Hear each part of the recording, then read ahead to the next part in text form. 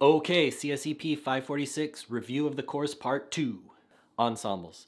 Ensembles is about learning multiple models instead of learning just one model. It helps you deal with the bias variance trade-off where a model may not have enough power to learn the concept, or it may have too much power and it may learn the concept in an incorrect way that just happens to be true on the training data. Ensembles lets you get around these trade-offs. There are three main methods. The first is bagging, which we talked about in the first part of the course, so we won't talk about it more here. The next is boosting. Boosting is an ensemble method where you learn a model, then you learn another model on the mistakes that the first model makes, or this is sometimes called the residuals. And you learn a chain of models on the mistakes that the previous models had made, and at the end you vote them all. Here's a quick overview of the algorithm. You weight the samples, you do a certain number of rounds, you learn a model, you figure out how much error the model's making. If it's too high, you stop. You figure out how many votes you're going to give that particular model based on the error rate. You update all the samples that the model got right to have a lower weight on the next round, and the samples that it got wrong to have a higher weight, and then you renormalize to 1. That's a quick overview, all you probably need to know for the final. Stacking is another approach where you learn a set of base models on the original problem, and then you learn a meta model on the outputs of those base models. So the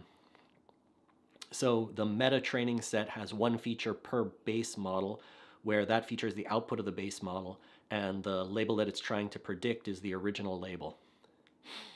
It's important when you learn this that you use holdout data so you don't learn the meta model on the same data that was used to train the base models, or else you won't generalize well.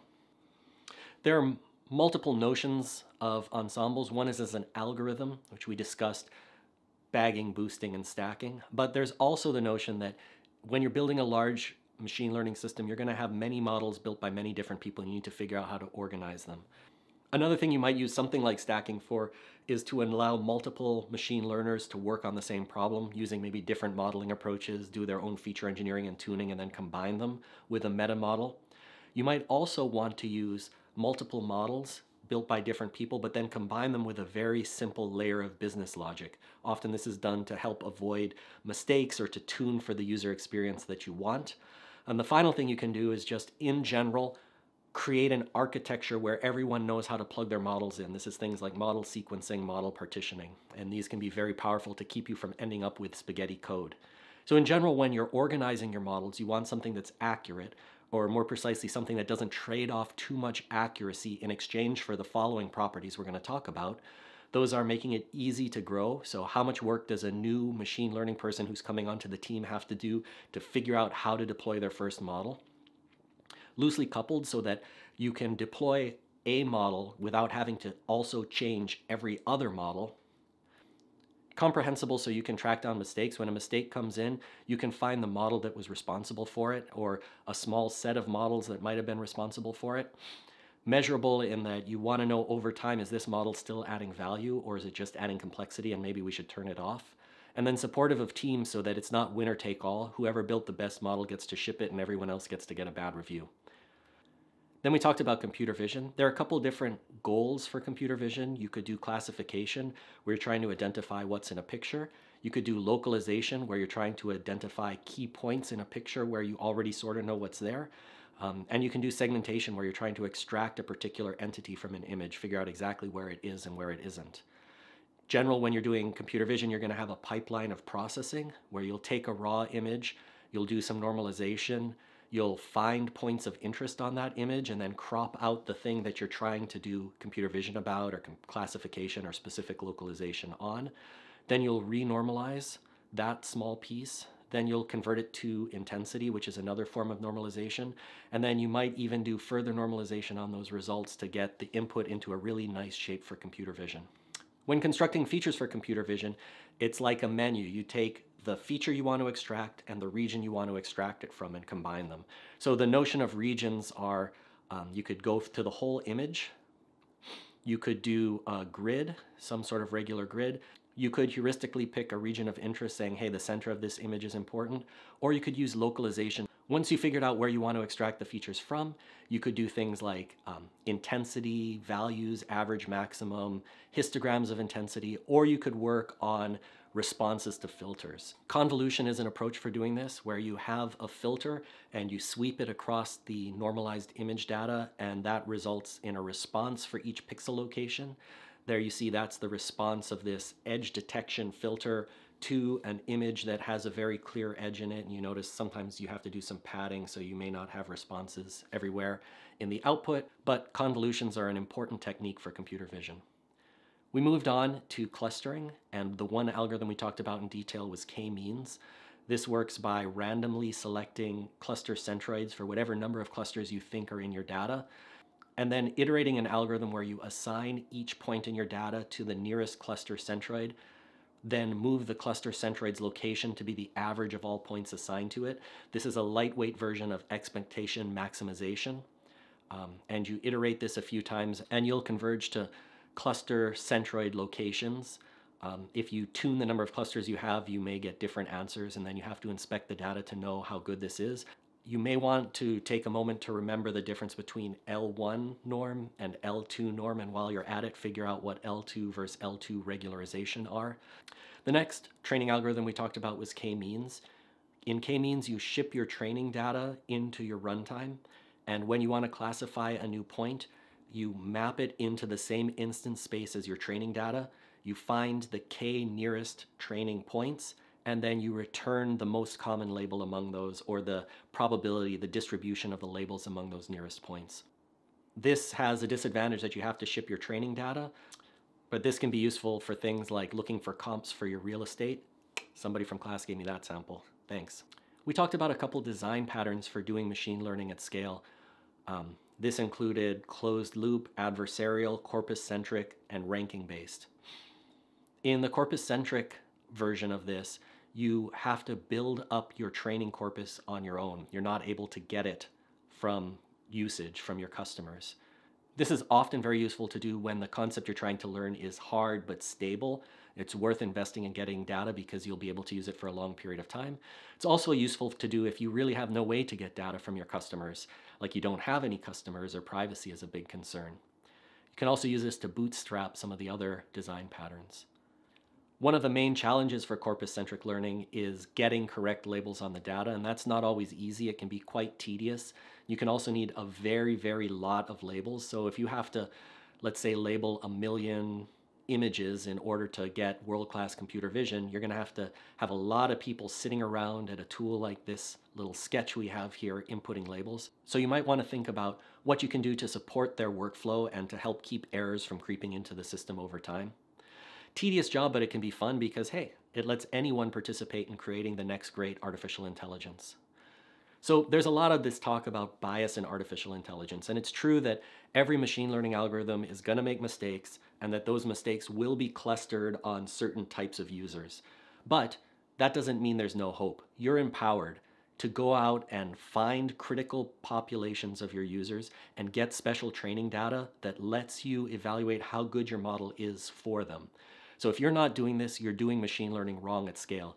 And next time somebody says, oh, there's bias in your AI, no, it's not bias, it's just laziness. So go out there and create a proper test matrix for your machine learning model.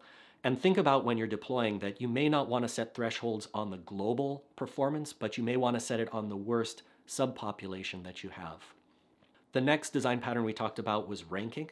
Ranking is commonly used for search engines, for digital assistants, for helping users create content, a whole bunch of different applications.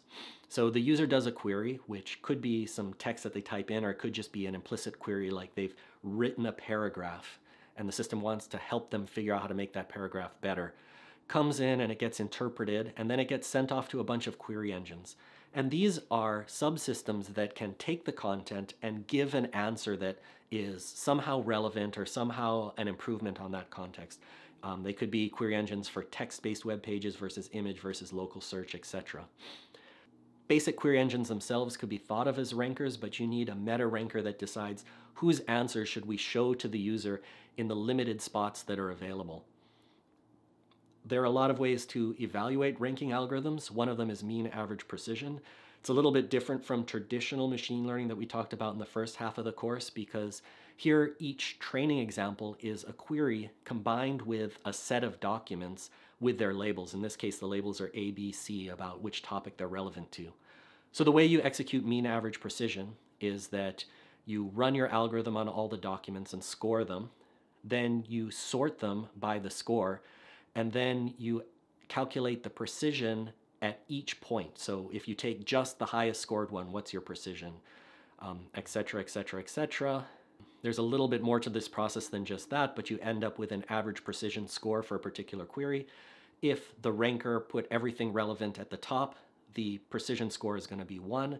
If it put everything relevant at the bottom, the precision score is going to be crummy. In this case, it would be 0.18. And then your mean average precision is averaging this value across the entire test set that you have. And again, remember where each test set is a query and a set of labeled documents for that query. You need to determine where your models are going to live. And there are pros and cons of each. You know, how quickly you can update them, how much it costs you to run them, will they work offline, or does the user have to be online? So some of the places are you could ship your model static in the product, where you don't really have a way to update them without updating the entire product. You could have client-side models where the client can connect to a service to download updates to the models that you have.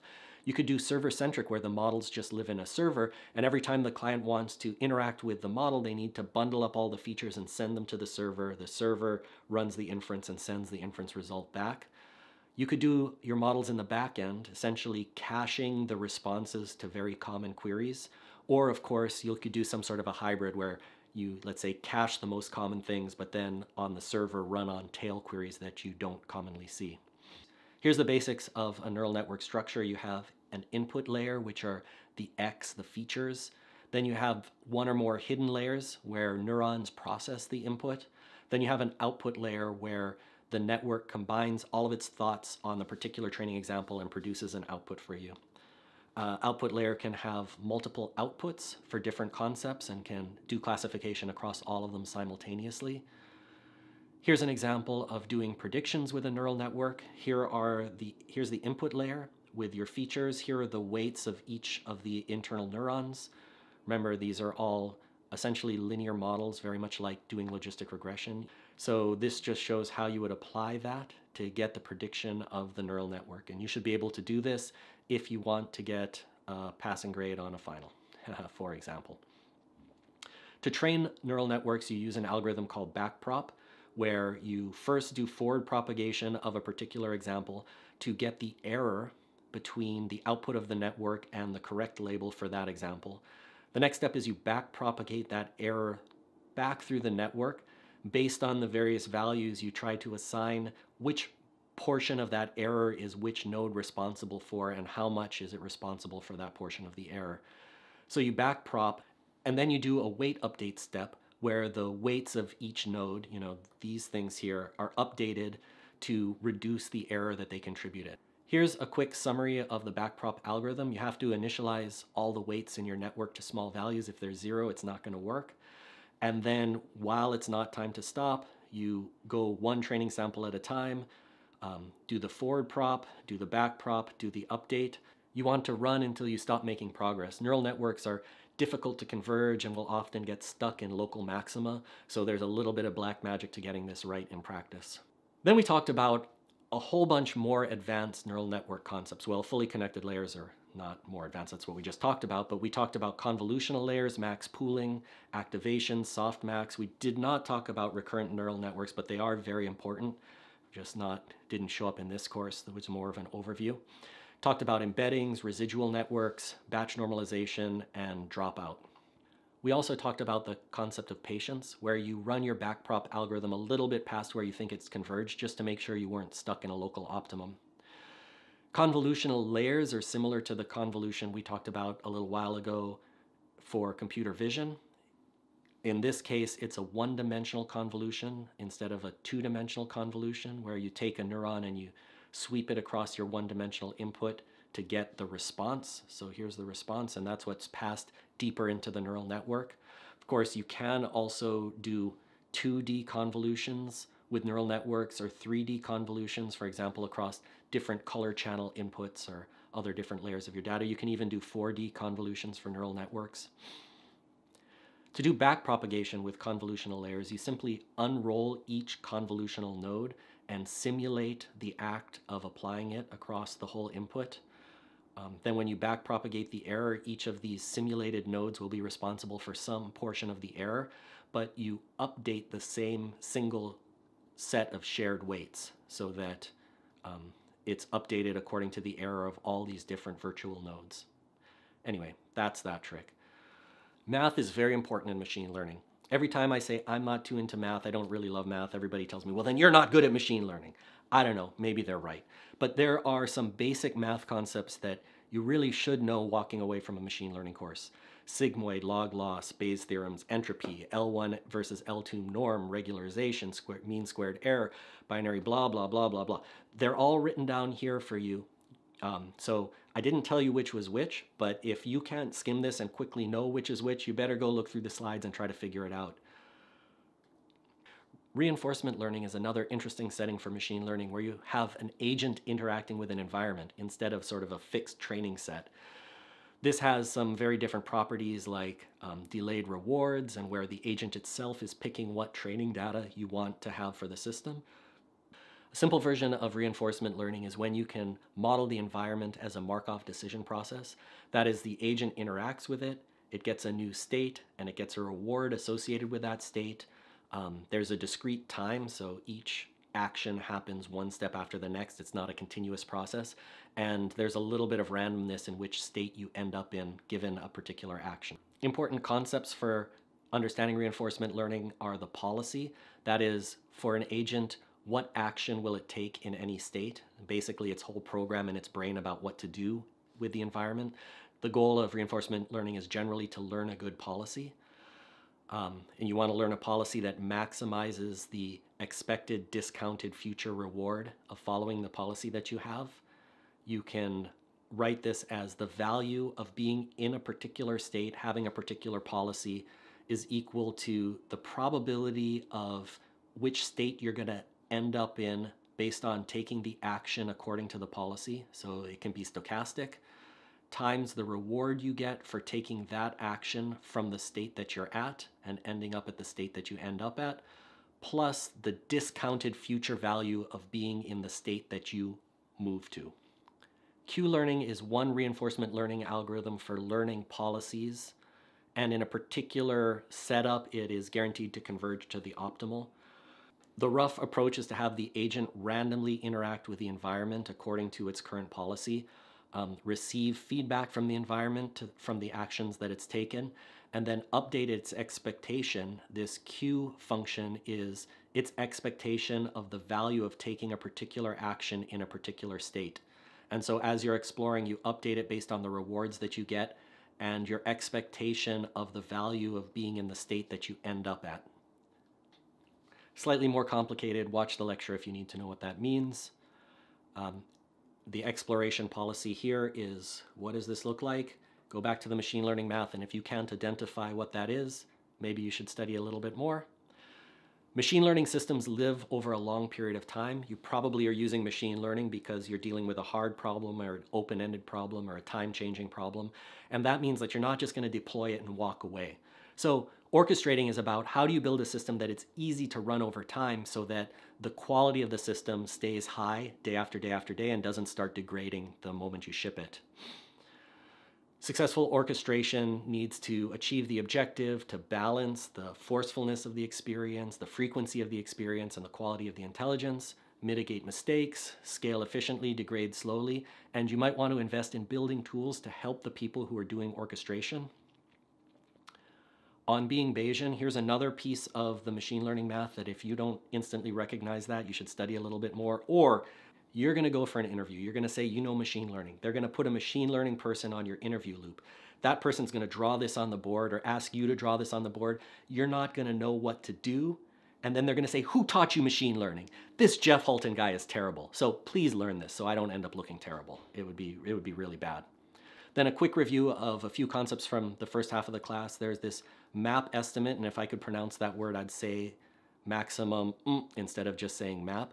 But here the idea is that your estimate is based on what you see in the data and your prior expectation over what is going on in the world. So remember, the example is you flip a coin and you're trying to estimate whether the coin is biased or not, and you might have an expectation that the coin is not biased. So you would encode that when you're making your final decision about what's the probability that the coin is going to come up heads. An alternative to that is to do what's called a maximum likelihood estimate, ML or MLE, where you just base your estimate on what you see in the data and you don't bring any prior knowledge to bear. So, okay, now you're going to leave this course, you're going to go back to your job, they're going to say, do machine learning, and I just want to walk through the steps that you should think about when approaching a machine learning project so that you can be really sophisticated about it. The first thing you need to ask is, do we need machine learning at all? Make sure that the problem is hard enough to warrant it and that it's going to be a good investment over time. Next, immediately, before you start doing anything else, define what success looks like. Make sure you have the right model properties to optimize and the right user outcomes to optimize. Some sense of how they're going to tie to your business objectives. Design a user experience to achieve your goals. And what that means is you want to create a closed loop between usage and your model and start thinking about how to close that loop very quickly. Because the next thing you need to do is figure out how you're going to cheaply get data to train the model, and starting with the experience will be a great way to do it. Next, you need to verify that your intelligent experience is working. This is a little more tricky than verifying that a traditional user interface is working because machine learning models always make mistakes. Then you need to decide where your intelligence is going to live. Is it on the client? Is it in a server? Is it in the back end? And you need to design a runtime to execute your intelligence. You need to plan for how you're going to roll new intelligence out, whether it's through silent rollouts, ramping up, or doing flights. And then you need to plan on how to get telemetry back so you can make sure your model's working as you expect. You're going to need to evaluate your intelligence and make sure you're not lazy. You need to decide how to organize your intelligence so that the team of people working on it can collaborate effectively. Then you need to set up the intelligence creation process so that the modelers can reproduce runtime exactly. You're going to want to plan the orchestration so that the system won't degrade and that you'll be able to keep it in a good state over time. You're going to want to figure out how you're going to identify mistakes proactively from looking at telemetry, but also from getting feedback from customers. And if you build something successful that's interesting to abusers, they're going to show up. So it's good to think early about how you're going to respond if they do show up. But most importantly, have fun. Machine learning is changing the world. I open the newspaper all the time and I'm like, well, I don't use a newspaper anymore, but I pick up a tablet and read some news and I'm like, computer can do what? All sorts of incredible things, and often that incredible thing is because of machine learning. After this course, you should be prepared to get involved in those types of projects and really contribute. Building models is one way to do it. It's an important ingredient, but I think by now you should know that there's a lot of engineering and management that has to go around those models to turn them into a success. So you should all have more than enough to get involved and help change the world. I really look forward to the day where I open a newspaper, I say a computer can do what, and I see one of your names there. That would make me very happy. So anyway, thank you. Couple things you could do for me. Please keep in touch. Let me know if you're using machine learning and if you have success or if you learn any lessons that maybe I don't know about yet. I'd love to hear about it.